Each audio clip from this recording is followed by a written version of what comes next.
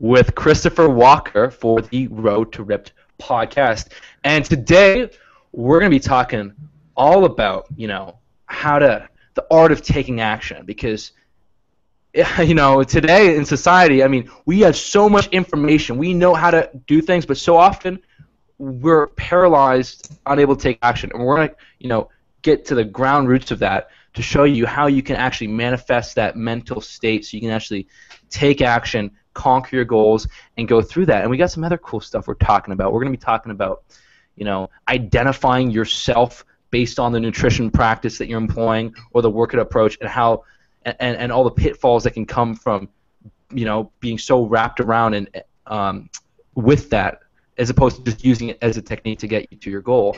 And finally, we're going to be talking a little bit about, the importance of actually being happy with the goals that you've achieved, and how that will totally reshape your mental viewpoint and make everything just so much more enjoyable and smooth. And my experience with that, which is actually really cool. But before we even jump into any of this stuff, we're going to do the second joke of the Road Trip podcast. This is probably the funniest joke I've ever heard in my life. I was dying laughing for a long time. I felt like I got my appendix just removed. But Chris, so why don't you do the honors? All right, so I'll get to this joke. So this joke comes from Luke, and thank you, Luke, for the submission. We got a bunch of submissions, but the cream rises to the top, and we have the funniest one here. All right, so the joke. Standing in the park, I wondered, why does a frisbee appear bigger the closer it gets? And then it hit me. I might have just ruined that punchline. Wait. And then it hit me in the head? Yeah. Wow. Jesus. Man, I need to work on my delivery. No, I honestly, I didn't realize how for anyone listening right now, this is where the bar is at. So any joke is literally going to be better. No offense to our joke supplier, but that was probably something I would come up with when I was like 4. Yeah. All right, so we need more submissions. Well, no, I'm just it was terrific.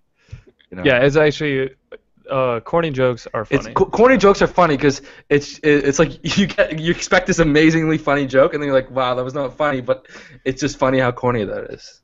Yeah, basically, I think the reason we were laughing before we even could say it was, well, one, I was just looking at your face through this video thing, and you were just sitting there laughing the entire time, and 2, we knew how corny it was. So, yeah. But yeah, thanks, Luke, for the jokes. Actually, corny enough to be funny, so that's good. And thanks to everyone else who submitted jokes. Definitely appreciate the submissions, and if you have any more jokes, shoot them our way via email.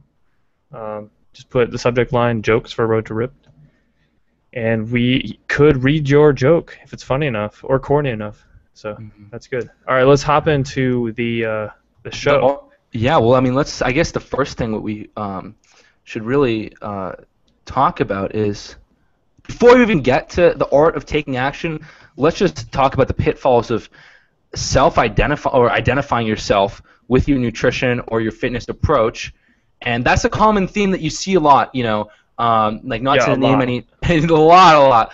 With paleo practitioners, CrossFitters, anybody, people doing clean eating, meatheads, body orthorexic.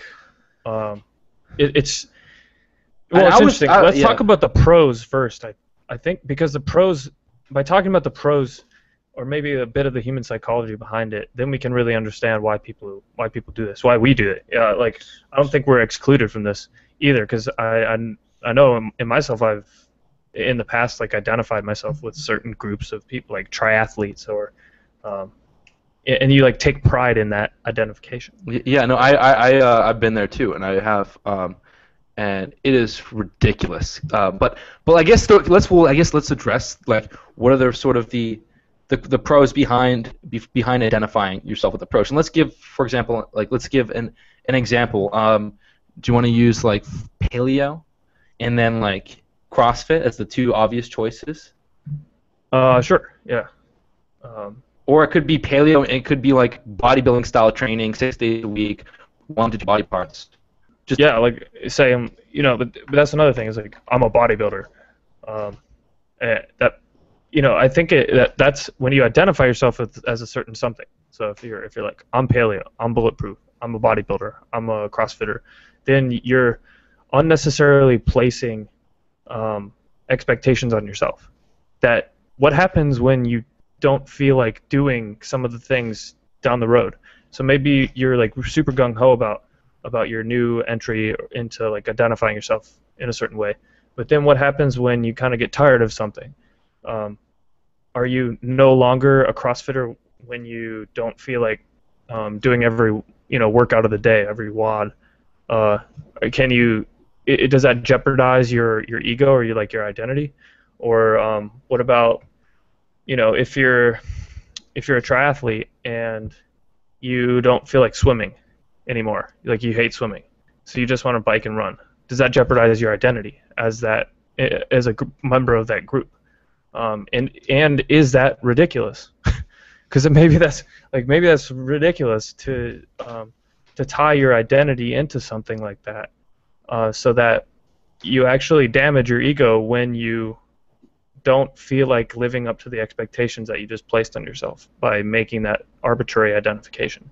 And you also isolate yourself from other people, because if you truly wrap your believe that paleo is a part of you, that's who you are, I'm a paleo person, and you have this compulsive need to instill your own paleo beliefs onto other people, you're just going to look like the biggest tool.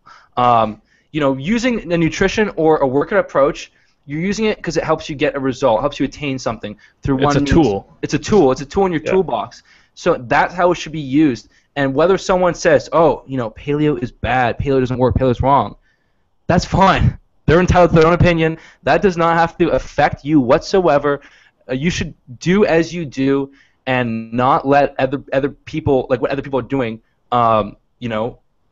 feel like it's attacking you, because that's just a false sense of self. You're identifying with your egoic mind, and you always have this compulsive need to be right and to prove other people wrong, which is just a state of massive insecurity. If something's working for you, that's terrific. You don't have to throw that on everyone else. And if someone's doing something differently, that's great too. There's more than one way to skin a cat, and what's going to work best for someone, maybe someone finds another approach works better for them, for their lifestyle, or for them personally. So let's step back from massively getting this dogmatic mentality with any sort of nutrition or fitness protocol, and let's let the results speak for themselves. Let's lead by example, and as opposed to always instilling your values in other people and shoving all this stuff in their face, because it's only going to make them resent you. Yeah, to draw a parallel, if you're doing it in anything other than fitness, then I think people, or nutrition and this whole health sphere, the fitness industry, then people almost unanimously agree that it's just really freaking annoying when somebody will walk up to you and just say you're doing that wrong. That part of your life is completely wrong, and you need to change it right now. What are you gonna do? You're gonna instantly be like, no, screw you. I'm doing my thing. You're gonna want to rebel, protect your ego. That's just the way humans are. That's totally the way humans are, and nothing gets accomplished from that. And yeah. And if you really are adamant about if you think that what you're doing works very, very well, and you want to share that with someone, then what's gonna cause the opposite effect is shoving it in their face.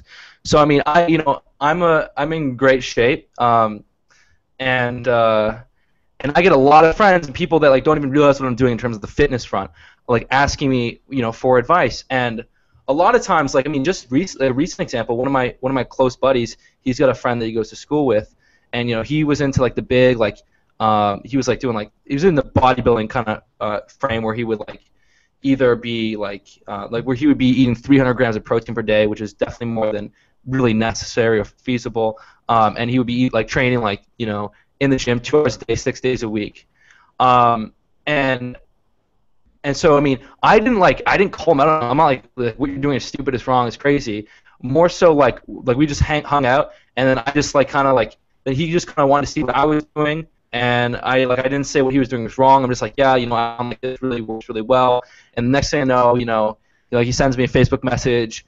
gets my workout program, reads through it, loves it, clicks with him, makes so much sense, and now he's on the three workouts per week protocol, and I'm excited to see the results he's gonna get. It's gonna be way more sustainable, and he's gonna find that his lifts are gonna go up fast. But that kind of happens all the time. And I've had a few friends that literally I listen to them a couple of buddies that want to actually a buddy and his girlfriend, they want to get lose some weight. This was several months ago, and I was listening to what they're doing. I'm like, okay, 12 because they're actually both on 1,200 calorie diets. I'm like okay, you're both on 1,200 calorie diets, huh? Well, I mean, I was kind of just I wasn't saying flat out saying that is ridiculous. I'm like, yeah, well, I mean, if I were you, I mean, you probably burn more calories than your girlfriend, don't you think? Wouldn't you need to go? And I kind of just peeked and asked, just see what he was doing, and let him kind of bring it out. And then invariably he asked me questions, and and then I pretty much, he was used to eating several meals a day. And then I entertained the whole intermittent fasting and having 2 big meals. He was like, holy, at first he didn't believe that would work. I mean, technically you could go to Subway and eat 2-foot-long subs with double protein, and you'd be 2,000 calories, and you'd be able to lose weight no problem. And this guy's like, no way, that's not possible. I'm like, dude, that's possible. Your stature, your height, your activity level, you're probably burning minimum 2,500 to 2,800 calories. If you're eating 2,000, you're going to be losing at least a pound a week. And he's like, well, don't have to eat often to stimulate metabolism. And I'm telling all these things, and I'm letting him ask the questions. Yeah. And then before I even overload his brain, I'm like, hey, just try that, focus on that. And then the next day he was messaging me. He's like, holy crap, this is the easiest diet I've ever done. I was dying before. I can't believe this is going to work. And then within a couple weeks he was like, oh my god, I'm down 2 pounds. I'm like, yeah. And then now he's all all into the whole IF thing and 2 meals. And I mean, I just use that because that works very well, and it's so practical, and it frees you from an obsessive mentality. And so I mean, that's that happened because I really didn't judge him for what he was doing and tell him that was wrong. I let him pull out information from me. Yeah, and that's leading by example. That's if you're in great shape, and then other people want to be in great shape, and they come to you, they're going to naturally just want to ask questions. And as opposed to being like, I'm in great shape, and what you're doing is completely wrong, then they're going to be like, oh, this he's kind of an asshole, so I just don't want to listen to him, even if he knows what he's doing. But that's the funny thing. Even if you know exactly what you're doing, but you have this sort of asshole mentality where you always have to be the best and better than everyone, and your way's right and that way's wrong and stupid, and you make people feel like you're just condescending to everyone, they're not going to want to listen to you. Yeah. They're not going to want to listen to you. So I mean, if you can just totally just focus on what you're doing and let them sort of and not judge them and not judge their ways. Look, at least they're putting an effort. Even if what they're doing is not going to work, at least they're putting an effort, and let them find it out on their own. Because if they find it out on their own, they're actually going to take action. And this is one of the things that we're going to talk about. If they if you don't shove the answer in their face and you let them come to you for the answer, then they'll take action. Or at least way more likely than the previous scenario. And I mean, I've had some Facebook friends that, or I guess Kinobody followers have added me on Facebook, and one time, I guess he saw one of his friends post who was talking about sort of some bro science stuff. So I mean, doing high reps for muscle tone, and he was just comment. He's like, Greg, come over here, prove that this guy's wrong. What he's doing is stupid. He doesn't know what he's talking about. I'm just like, dude, it's okay. There's nothing is gonna happen from that sort of mentality and trying to attack someone. Yeah. Just focus on what you're doing. Let what your results speak for themselves, and trying to.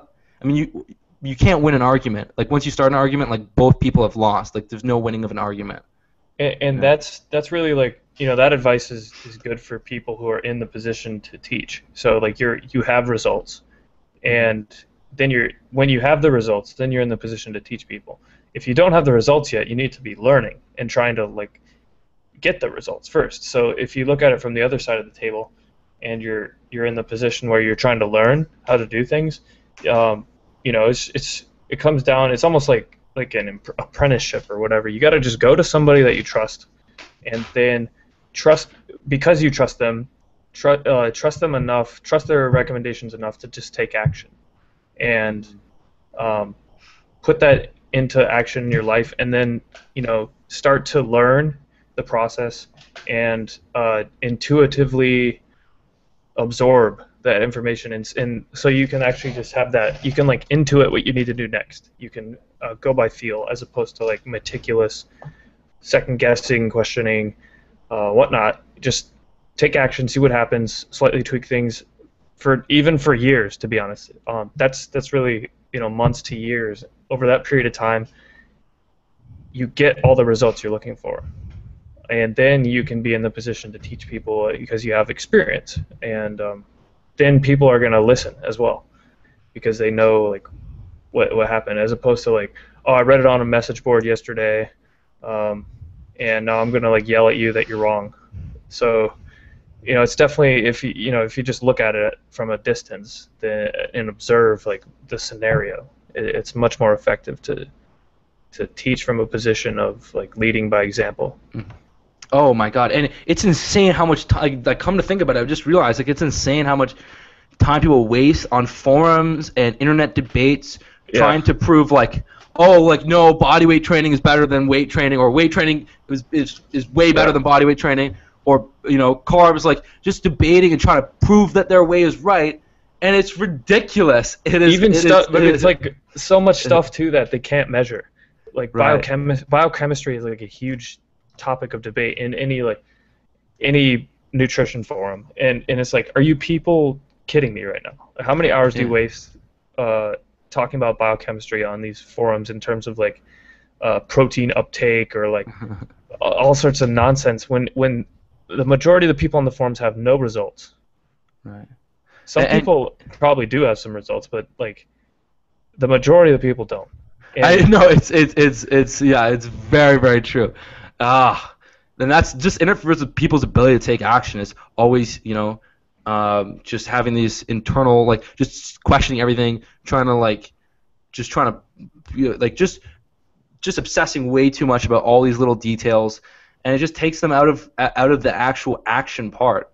And most people are on these heated debates. They've never achieved really anything in the fitness nutrition department. They've probably never gone into great shape or built muscle, built strength. All they've done is just read as much conflicting information about it, and then made their own made their own association with some particular practice, and then is spending all their time trying to prove other people wrong. And the compulsive need to prove that your way is right and to prove that other people are wrong is sternly based on the fear of death. Because if you were to be wrong, your ego is going to die. And that's where you're coming from. You're coming from your egoic mind. That's where you're identifying. You're trying to have this ego survive, and that's just a false sense of self. And it just makes you look like pathetic little 5-year-old crybaby. And that's a huge pitfall. This is all all the topics in this episode are just interweaving right now, just totally in a nice way. But this is one of the pitfalls of identifying yourself with something other than yourself. So it's what are you? Are you paleo? Are you bodybuilder? Are you bulletproof? Or it's no, I'm Chris. I do this stuff. It's a tool in my toolbox, and I do what I do to look the way I want to look and perform the way I want to perform. Yeah. And I'm not that.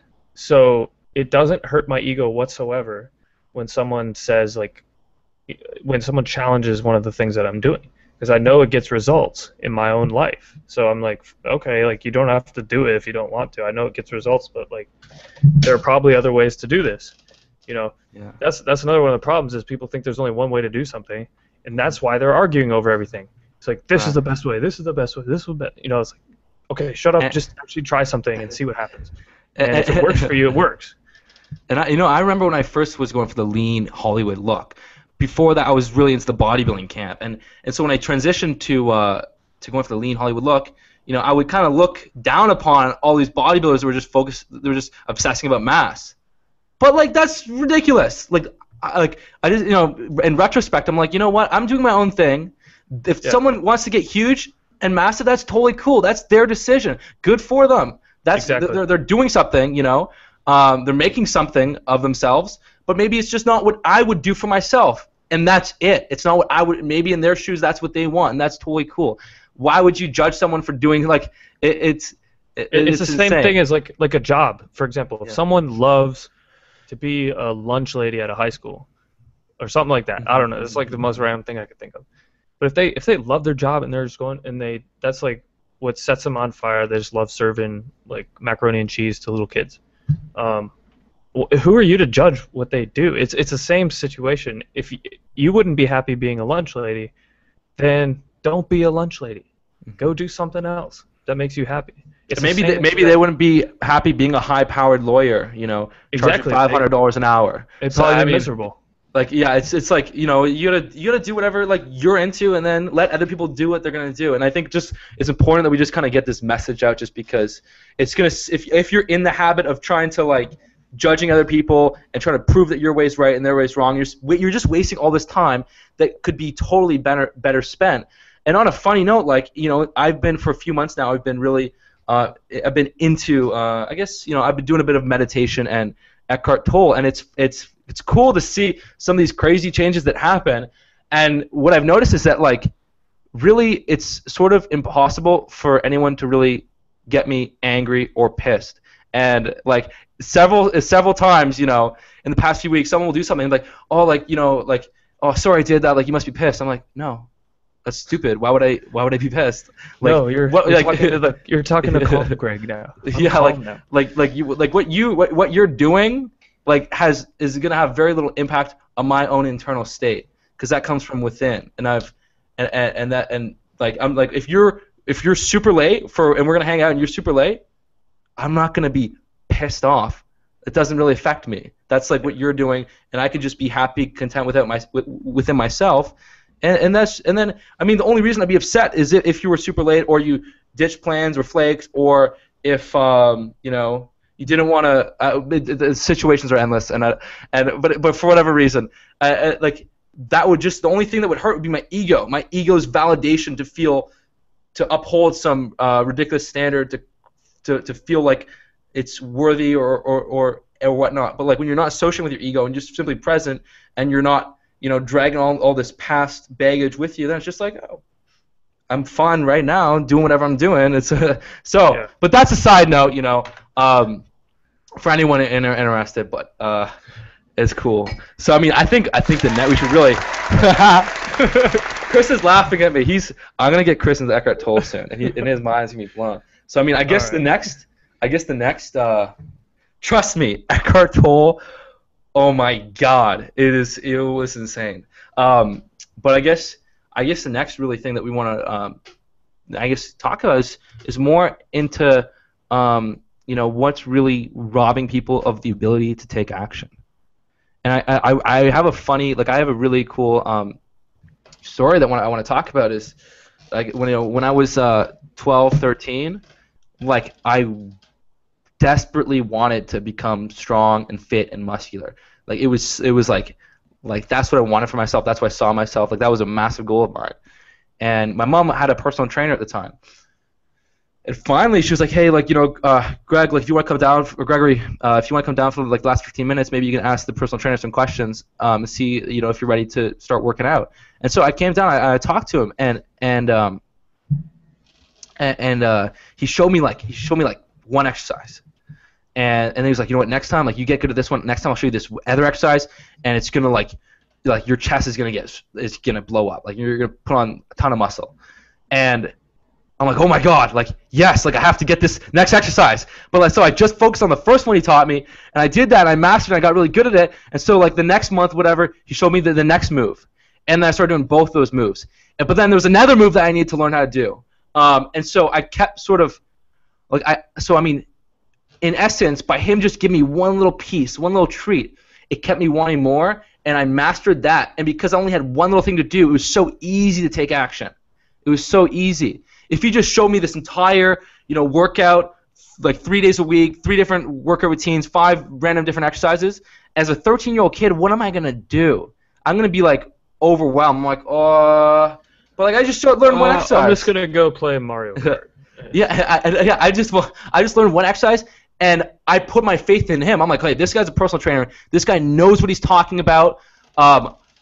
This exercise is gonna work, as he said. It's gonna help me build, add muscle to my upper body. I'm like, this is gonna work. I didn't go on the internet and was like, well, is it true that doing a push up with feet on chair is actually gonna build muscle? Is this wrong? Is there a better exercise to do? Yeah. This is wrong. I did this exercise for one day. I don't see any difference. This guy's wrong. He's wrong.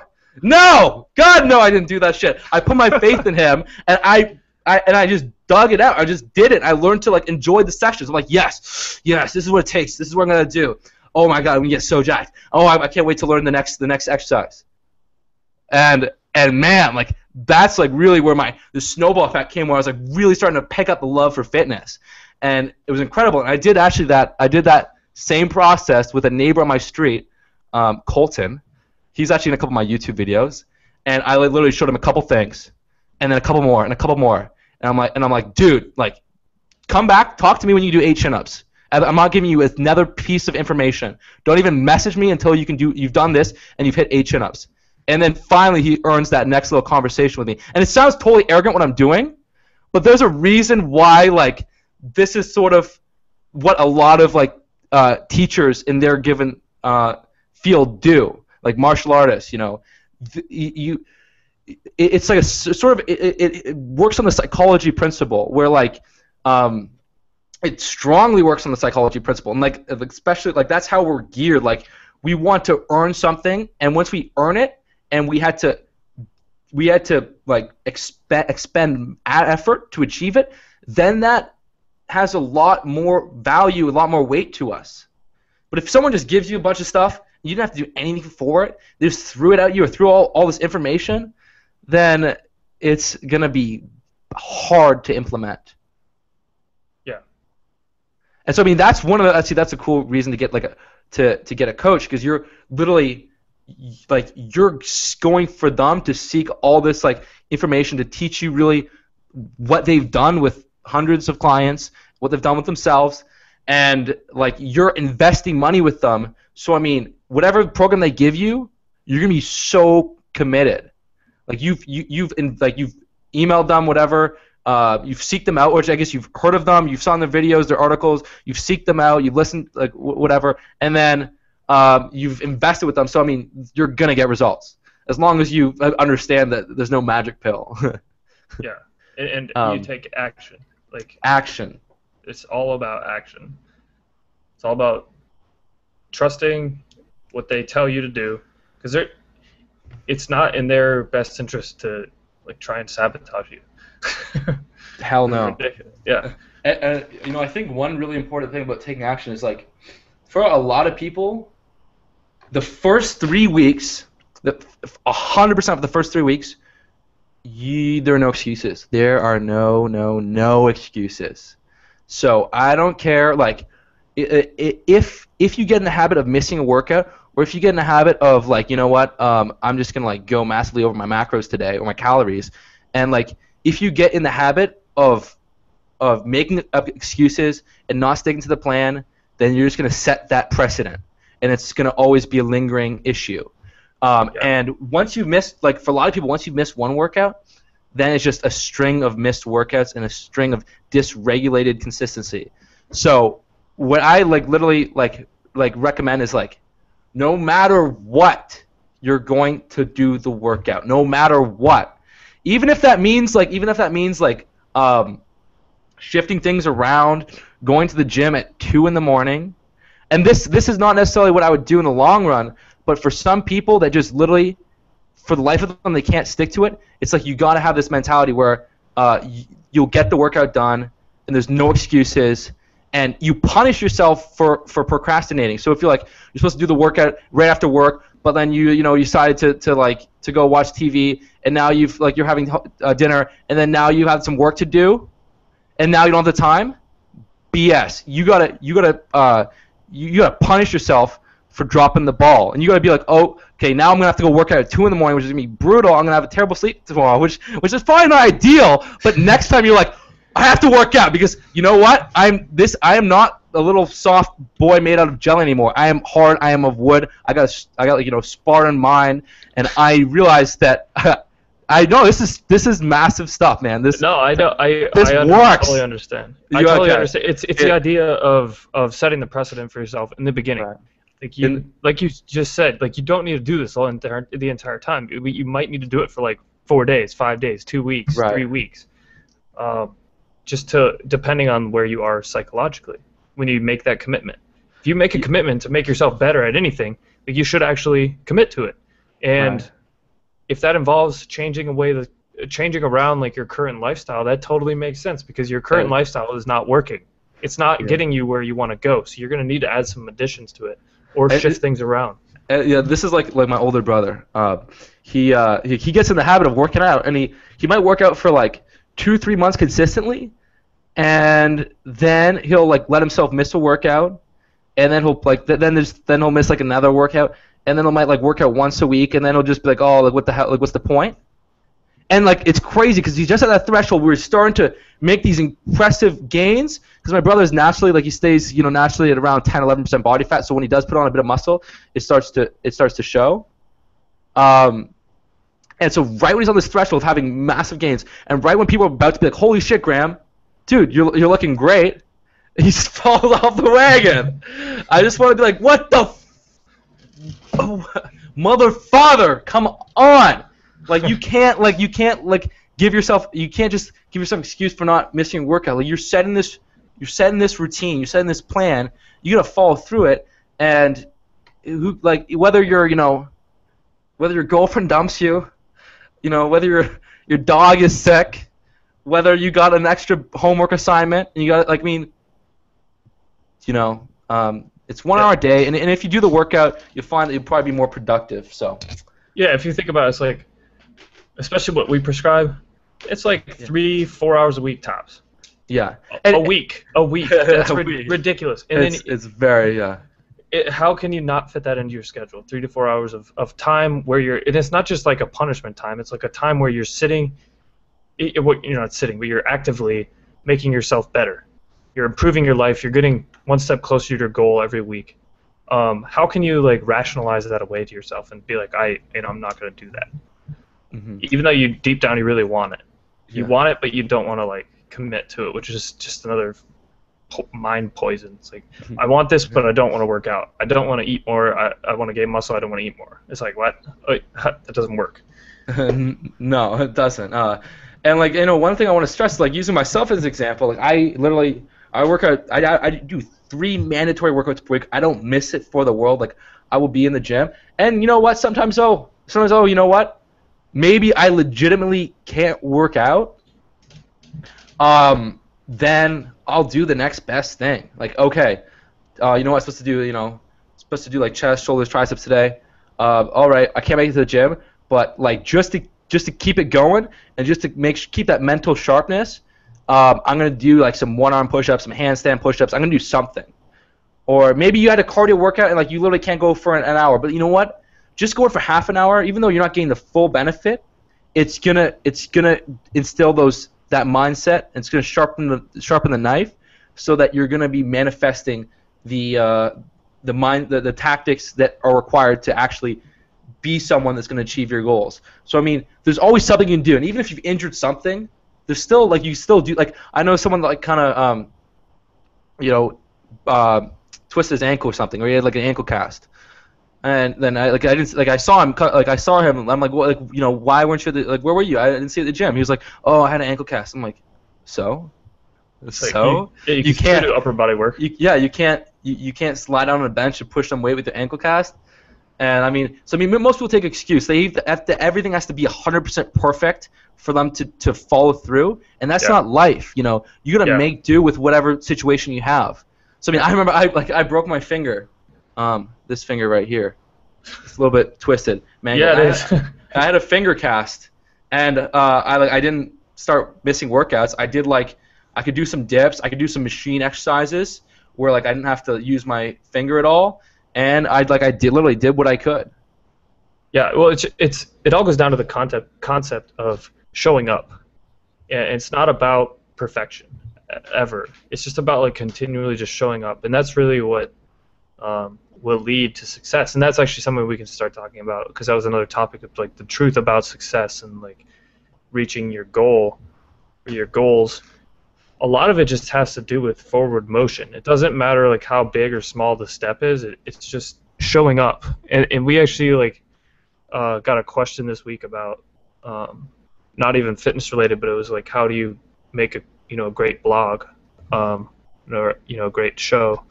And really what it comes down to is a lot of it's just like you just show up routinely. You deliver the best that you can deliver at that time in terms of content, or whether it's like your workout or whatever.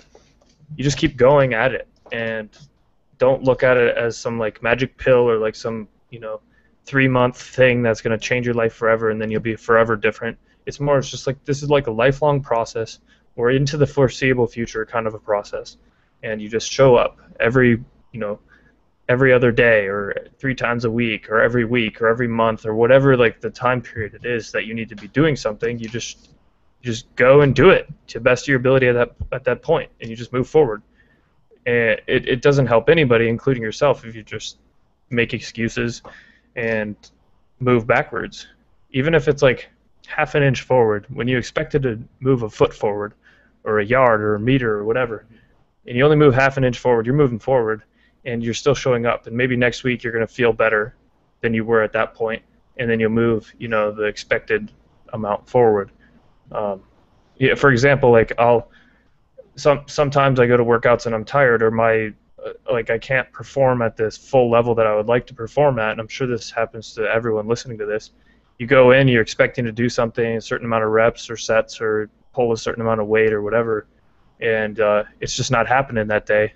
It's like, all right, I'm already out here, I'm already just like doing my thing, so I'm gonna just keep do maybe a little bit more, like whatever I can do, so I'm not to the point where I'm not like compromising just in the name of like trying to do a certain amount of reps or whatever. But you just do it. You don't worry about the fact that your performance wasn't up to par that day. Like, I made a step forward. That's progress. So then you're like, all right, maybe next time I'll feel more rested. Maybe I need to get more sleep. I need to eat better or something. And then you go back the next time and you're feeling better, and you make a full step forward.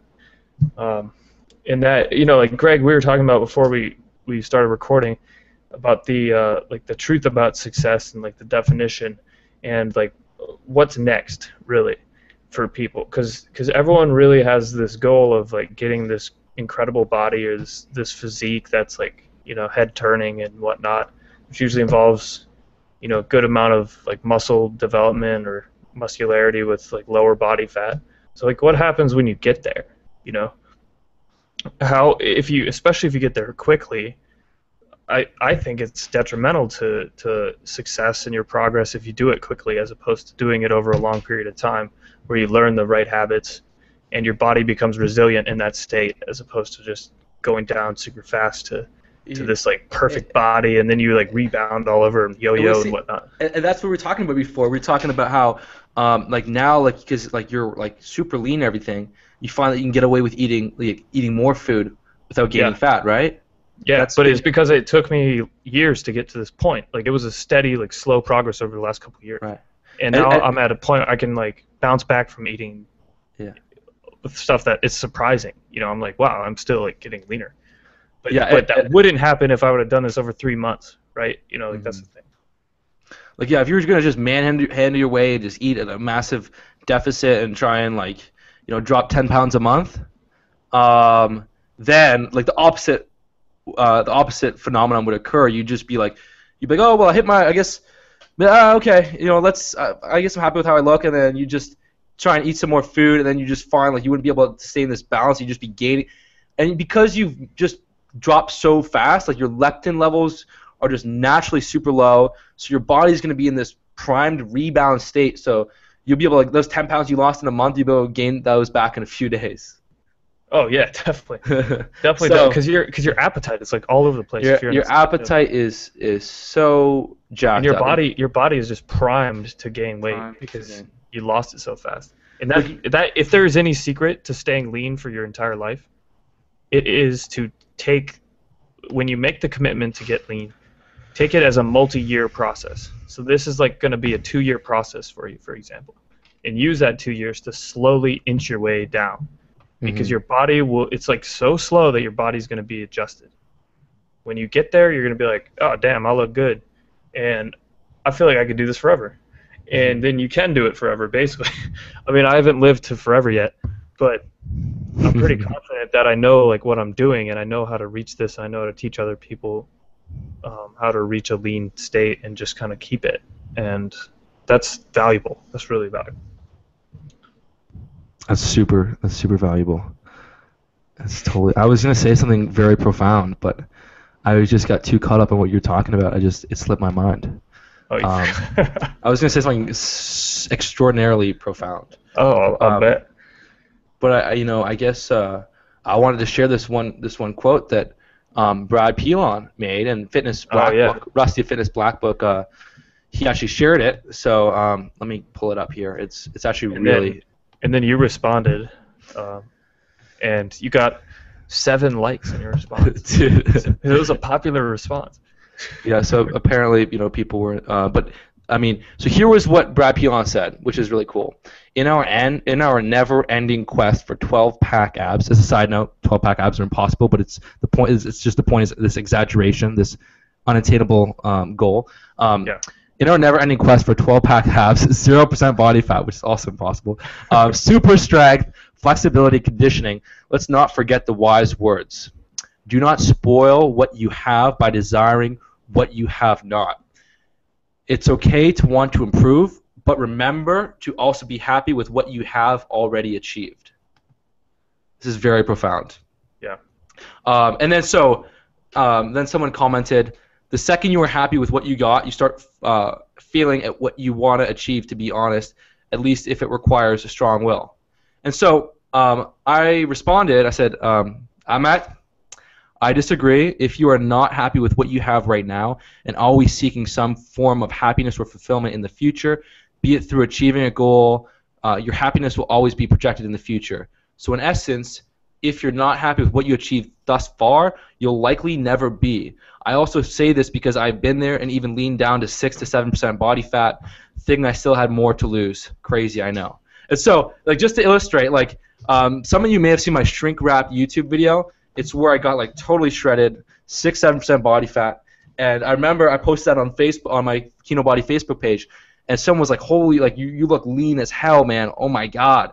And I'm like, "Yeah, dude, but like still like 4 or 5 more pounds to go." Yeah, like literally, you're just like shredded to the bone. You're just like straight. Yeah, literally shredded. Amazing. Basically, a condition that's what the condition that everyone else is setting the goal for, but then you're sitting there and you're like, I got this, but I'm not happy. I want more. And that is, again, that kind of brings up the point of like tying your identity into what you're doing. Right. What happens when how do you define success so that you're not dissatisfied and that you actually are satisfied? Is that real? Like, how do you, I don't know. I'm just throwing these questions out there. Like, honestly, like when I was leading down, like I was literally so obsessed about getting ripped, getting shredded, and so I put so much like effort and energy into it, and I kept like thinking like, because I never really I guess felt like happy and content with like the progress I was making. I just like I never realized how lean I was. I was like, oh my god, like I kept thinking I had to get leaner, and it was ridiculous. It's like there was like literally there was nothing, like there was very little more fat to burn off, and even getting leaner, it would have just made me look like just skinny. Ridiculous, like skinny and just like starve, and so that was like the problem that I had was just that like I wasn't being objective with myself. I wasn't really realizing what was going on, and so I mean I've had this with some of my clients where they've dropped down to like 6-7% body fat, and they're like, hey Greg, like what's the next step now? I feel like I still need to get a little bit leaner. I'm like, dude, you're lean as hell. What are you talking about? You are so stressed. Like you're like Tyler Durden in Fight Club. Like there's no more sense in dieting anymore. Like now is the time to switch. Let's focus on either maintaining or let's go for some muscle building. But like I mean, a lot of times, if you get like super lean, like you honestly like at first you might not even realize it. Like now going back, I'm like, okay, yes, like this is good. Okay, this is perfect. Yeah. I can chill now, and I become very objective with myself. Like even at the gym, I'm like, oh my god, okay, like I'm incline benching 260 for 6. This is enough strength. I don't need to get any stronger. Nothing like, there's no reason to. It's like, so I'm no longer obsessing about like compulsively trying to become stronger and stronger. I'm just like, you know what? Feeling pretty good right here. And so I mean that's a good realization to make. Like yes, it's great to set goals and push yourself, but eventually it's like it's not a bad idea to be like fully happy and content with where you are. You know? I agree. And I think, well, especially in this kind of a scenario, it becomes a fun. Maybe this is what I recommend when you get down to that point. But well, it's always fun to have a goal, right? You know, to always have something in front of you. But it doesn't have to be something that's obsessive, like we're saying. You know, it's like be satisfied. It's like, oh, I'm pretty lean. I look damn good. I'm strong. I'm feeling good about myself. I'm gonna set another goal, and it's gonna be something like, it's kind of what I'm personally doing. It's fun. How far can I push it and still be this lean? It goes back to the concept of your bodybuilder friend who thought he had to eat 6 meals a day, 300 grams of protein, and be in the gym for 2 hours every day, you know? But then he could get similar or better results by working out 3 days a week, not eating nearly as much protein, etc., right?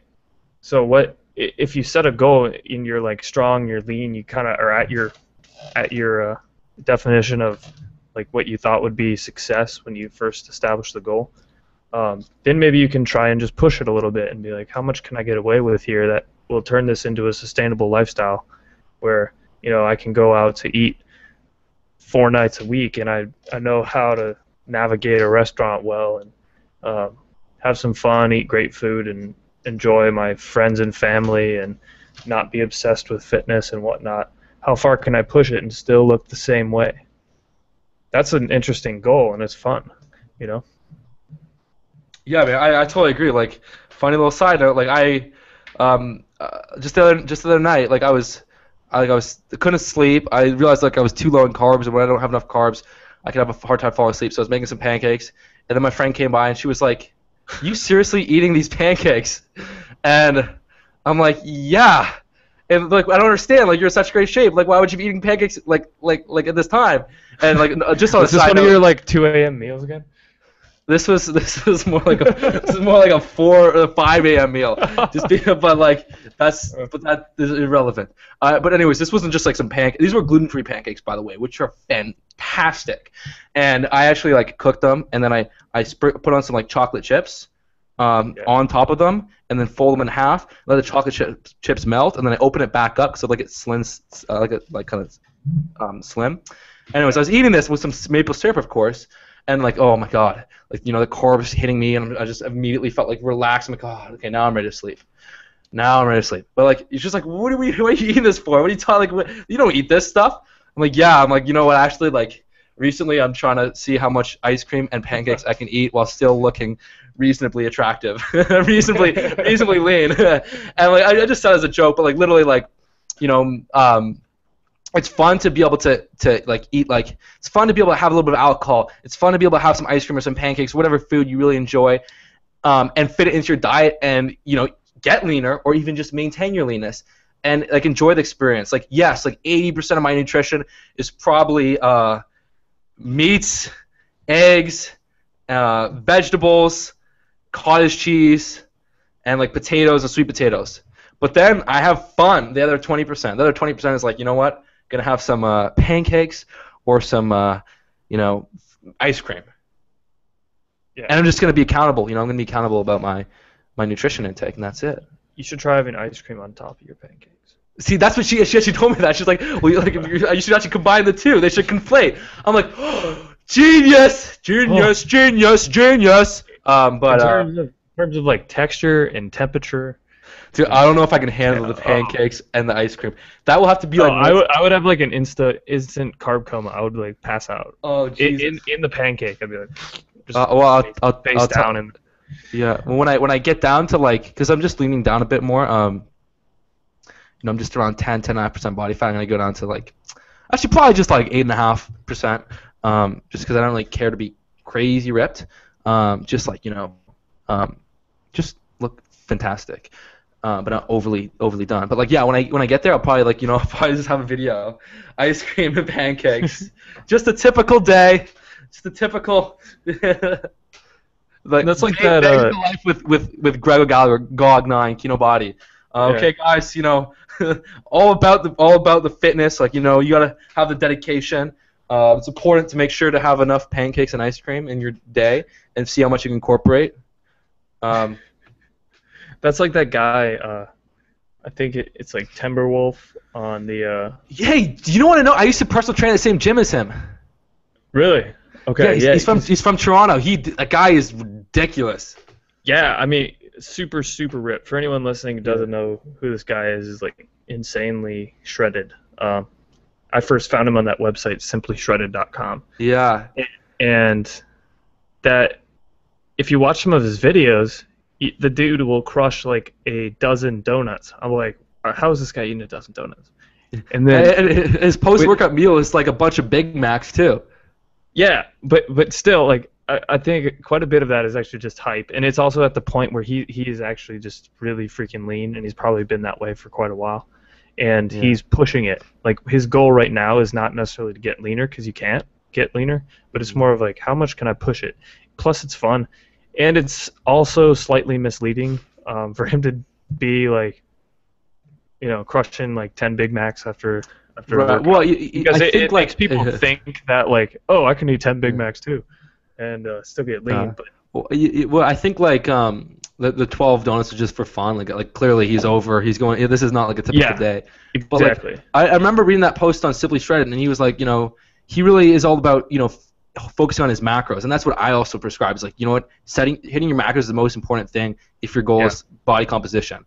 And so he like is, and he also found that like he responds better to more fat in his diet. So I know his macros are skewed more towards like high in protein, but skewed more towards fat than carbs. And other people prefer the inverse. But like, so I mean, he fits in like, so quite a few of his meals he'll have like some fast food, some McDonald's, and he'll just make sure he's got those macros and those calories for that meal, and like he fits it all into his respective day. And I've heard him talk about intermittent fasting and stuff. Like he's like, so I mean, like that's what he's, and it works amazingly. This guy stays at like 6% body fat. He's insanely ripped. He's got veins up in his abs and stuff, which is it's a little bit excessive. Like I think it's not as tasteful for like normal people. It's only like the crazy fitness people like, oh my god, that's amazing. For like any chick or anyone be like, okay, that veins in your abs all the way up your abs. That's not sexy.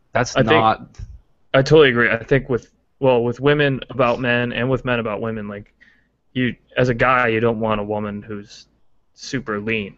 Yeah, like some girls, there's a diminishing returns basically. There's a massive diminishing the returns. Like I know some like, actually my sister, she's totally cool, like normal and everything, but like she just got a couple friends that like are obsessive. They have obsessive like eating disorders, and like they pride themselves on the prominence of their collarbones.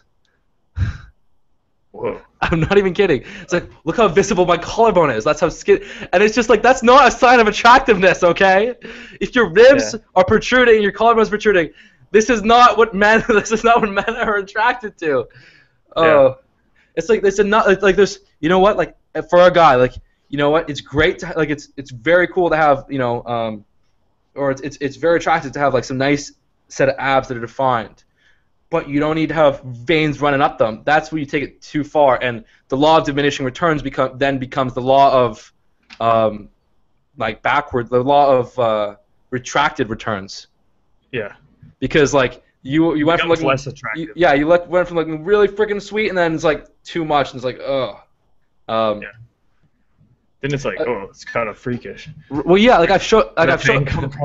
Like I've shown some people some of the pictures when I was like literally the most ripped. I had like some picture where I looked like Bruce Lee at one point, and like like some people are like, holy shit, that's crazy, but like most normal people are just like, wow, it's a bit too lean. Looks like a little bit too much. Yeah. And that was when I was at. So I mean, I see. I've always found like 8 to 10% body fat is. I agree. Yeah, for men, that's perfect. It's perfect. It's also a good range to stay healthy and to keep your your hormone balance. Mm-hmm. If you achieve it over a longer period of time. Yeah, it's like, but trying to stay at like 6-7% body fat is gonna like it's gonna like it's not fun. I mean, you're gonna like your testosterone's probably gonna take a hit. Yeah. Just because. It's just how it works. Right. Yeah. Like and I know some people that found like even when they were like staying that lean, like they found that like because I guess the nutrition was lower, they weren't able to eat as many calories or whatnot. Like they got sick more often, and they weren't able to recover as much from training trying to be so lean. Like Frank Shamrock, an MMA fighter, like at one point he was like super ripped, but he just realized like you know what, like it's being this ripped is interfering with my ability to train and recover. Which means he's going to get beat. Yeah. In a fight, so. So I mean, 8 to 10% body fat for a guy, that's like the hallmark. That's like perfect. I mean, maybe if you're like Brad Pitt, you gotta have to do a shirtless scene. Maybe you can lean down for a couple days, but you're still gonna look crazy good. Yeah, that's the thing we were talking about. Like, if you're in the 8 to 10% body fat range and you're like a model or you're doing a shoot or something like that, you're already really lean and you're gonna look good if you just get rid of the water underneath your skin. Mm-hmm. And the only way to, the best way to do that is just like you drink a lot of coffee, for example, but flush out with additional water. Drink enough water that'll start flushing it out. But you're gonna look great. Same with women. It's obviously a higher body fat percentage for women, but when you kind of reach that sweet spot, try and stay there, and then you're within striking distance in terms of if you want to look like super good. Maybe you're like going to a pool party or something. You can prepare like a week ahead of time to look great. And I remember a couple times like when I wanted to like look really good, I would and this is when I was like pretty lean, like 9% body fat. I would like just keep my calories like at a bit of a deficit for a few days, tighten up, and then the day before I would have like a glass of red wine, which also helps like improve like blood flow, which is good for a little bit of vascularity. And so I would have a glass of red wine, and I would jump in this hot bath, which I'd pour Epsom salts in. And Epsom salts help like suck the water out from under your skin. So if you ever want to look really sharp, and my younger brother used to do this too, just because it helped with like he found it relaxing, helped with his recovery, and like the day after we do these Epsom salt baths, he would be just shredded to the bone. And like same thing, like when I did it, like the next day I'd look super sharp, dense, dry, hard. And it's really cool. So that's something you could try. It's not going to make a difference if like it's going to help if you're already like visible definition in all areas. Within striking distance. Yeah, within striking. So I mean, if you're at the 10% or lower range, it will make a difference. If you're 15% body fat, no one's going to be like, oh my god, oh my god. Yeah, you might look like you're 14% body fat. Yeah, I mean, it's not going to be a huge difference. It's not going to really make a profound difference with your. We could definitely do an episode or write articles about that kind of stuff, because that's more on the fringe, and that's obviously for more of a select group of people. But it is an interesting topic. Show preparation, or like in my own experience, like photo shoot preparation and that sort of thing. So, like I don't think you have to go overly complicated at all. I mean, just like maybe the day before, maybe don't have a ton of salt with your dinner meal, and that makes it like that's one thing that people obsess about is like salt intake. And it's like, look, keeping your salt low is actually counterintuitive or counterproductive. Salt's actually a required nutrient by the body. Cutting it down is not a good idea. So just use a natural amount of salt, like to your taste, and then salt influences water retention, but it's only based on homeostasis. So if you're always having a lot of salt, your body will naturally have normal levels of water retention. Then if you cut down the salt the day before or 2 days before, I just say do it like the last meal before, then your body will lose a bit of water, and so you look a little bit drier, a little bit sharper. But on the other hand, if you barely have any salt in your diet, your body will just naturally gravitate to normal water retention. And then if you try, then you can't drop your salt any lower, so you can't actually lose any water, any excess water. And then if you do incorporate some salt, you're just going to get like bloated. So it's counterproductive to try and cut salt all the time. Just eat a normal amount, whatever your taste buds tell you to. And then that way you have room to cut salt if you want to look a little bit better, one day. Yeah. So that's like one trick. Like for me, if I want to look really good and take a nice picture the next day, or look good for a pool party, I'll just be like, okay, let's just not have any salt in this dinner meal. Okay, let's take a hot bath and with Epsom salts and let's have a glass of wine. And sure enough, the next day it's like, damn, I just dropped 2% body fat. Yeah. I didn't actually. I just looked like I did. It's just you just get rid of the water. Yeah. So for whatever that's worth, take it for what it's worth. Take it for what it's worth. Another tool in the toolbox. And the alcohol is because alcohol helps to hydrate you, like you lose water, so it has that sort of drying effect. All right, well I think we hit the hour mark. Any other things that we want to talk about? Let's see. Well, I just put up an article, the third article in the testosterone series over on nogym.net. So if you're listening to this and you're interested in naturally increasing your testosterone, this is actually a sample. There are 3 sample training plans, one for beginner, intermediate, and advanced.